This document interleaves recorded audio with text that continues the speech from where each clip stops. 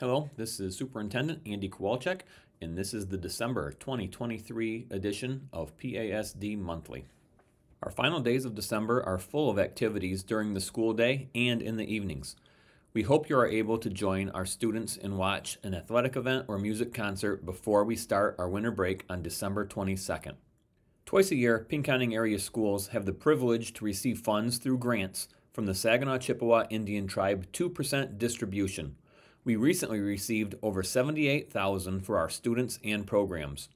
Some of the grantees include Pinconning High School Robotics, Pinconning High School Metal Shop, bus surveillance cameras, Central Elementary kindergarten activities, Mount Forest cross-country trail and parking, and staff wellness. We are grateful for the Tribal Council's generosity. The end of the first semester is quickly approaching. Middle school and high school exams will be held on January 11th and 12th. If your son or daughter struggles with tests, it may be a good idea to start getting organized and reviewing the material over our holiday break. One of our Mario Kart esports teams traveled to Oakland University for the Final Four tournament. Our team successfully defeated Saline in the semifinals and then fell short in the championship to Richmond. We are very proud of our state runner-up team and coaches. We look forward to great things from our esports teams in the future. The winter athletic season is in full swing. I wanted to remind everyone about the passes available in the athletic office.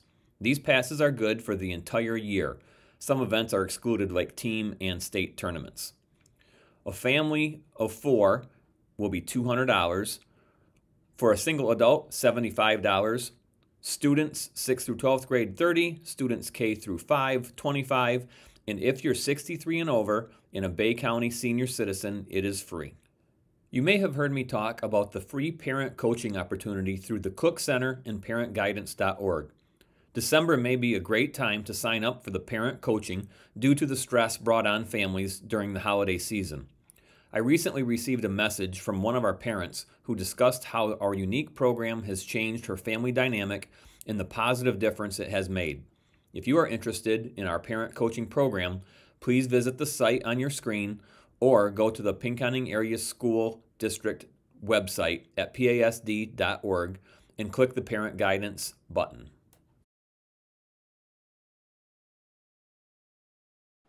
I am with President of our school board, Mr. Mark Kuchar. Hi, Mark. Thanks for doing this.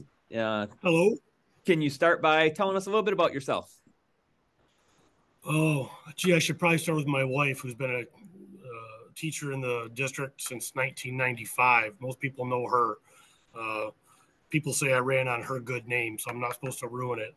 But she's been basically a kindergarten teacher, started with preschool. So I've been married with her. It'll be 28 years in January that we've been together. All 3 of our kids have graduated from Pinconning. I'm a teacher myself after 10 years of working for Saginaw County Parks, and always been involved in the community. Our kids together playing soccer, and primarily our daughters. So, yeah, been around a while and been involved in the community for a variety of different ways. Did you know you wanted to be an educator when you were in high school? I did, but it was a math teacher, not a social studies teacher.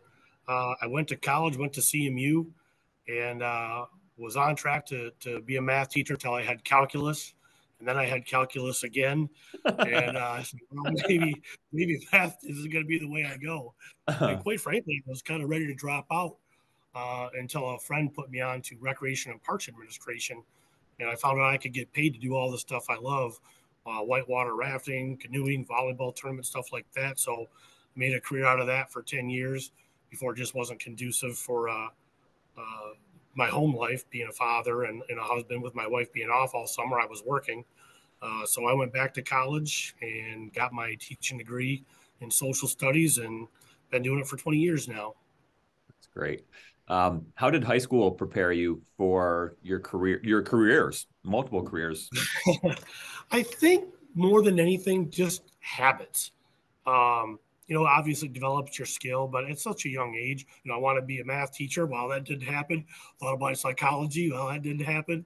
Sociology. So it's hard to decide that, I think, at a young age. Granted, some people know. My wife knew she wanted to be a, young kindergarten teacher since she was probably 5 years old. She's kind of stayed in that mode. Um, but I always tell my students, even now, that I don't care what you want to be in life or do in life. Three things: you got to show up when you're supposed to, you got to follow directions, and you have to do an adequate job. Whether that's working at the car wash or owning your own business, you need to do that just to survive. And if you can do everything really well, you can thrive. So I think high school starts at its very base is just developing that skill set and those habits, getting up every day, showing up, following directions, asking questions, asking for help, and just developing who you are and taking ownership of it. So I think that's kind of how it helped me no matter what career I had. Great. That's great advice. Now, I know you also continued your education after you had a secure career in teaching. Why was that important to you? I think just staying informed, staying current, and knowing that I don't know everything. Even though I'm pretty good at the trivia quest that we do with the fundraising. You are. But thanks. So just always searching to be better, improve. Um, I just go back to college and that I learned a lot in the classroom, but I thought I learned just as much outside of the classroom, talking to people from different walks of life. Um, so I still apply that to myself today is, I want to be knowledgeable and I think I'm pretty good, but I know there's always more out there and I just want to be informed and try to make the best decisions I can make, on a personal note, but also on a professional and definitely in a leadership note, like with the school board. Good. Speaking of school board, what are a few of the main duties that you have or that the school board has for people that may not Uh, know? number one's number one's determine policy. Um, you know, but to me, that all goes to how do we help the staff? And we want the students to grow. We want the students to do this, and we have staff, teachers, support staff, leadership, administration. They all need the tools and resources to do that job, that basic job. So we've got to make sure we get as many things out of the way to make that happen. Provide those resources, provide that training, and again, that goes back to keep educating myself and the school board and getting information from you and your staff of what do you need to do that job best. And it's ever changing, always evolving. So we have to stay current, but yet true to our roots. So I think that's kind of where that's at as far as Great. what the board needs is making those determinations on how we can help the staff best serve the students. Good. What's been your favorite thing as a board member? Really all about the seniors. Um, my favorite night is probably senior awards night, uh, and then probably graduation behind that. Just because it's a small community, you know a lot of the families, especially with my kids going through the last 10 years or six. As I coached a lot of the kids, so it seems like I always knew half the graduating kids and their families. So to see that celebration, that culmination of all these years of hard work and effort, the relief of the families that the kid finally did it, or the launch pad for the kid's next step at college, career, whatever it may be. It's that celebration of all the hard work for them and seeing that maybe we made the right decision in supporting this or getting this resource. So that's definitely my favorite thing is all about the seniors and specifically the senior award night and graduation. Great. What makes the Pinconning Area School District special or important? I think it is really all about that community. I always joke about the Mayberry and everybody knows each other and, one stoplight town type of thing. And actually we have two, you got Cody Eston, so we'll go that.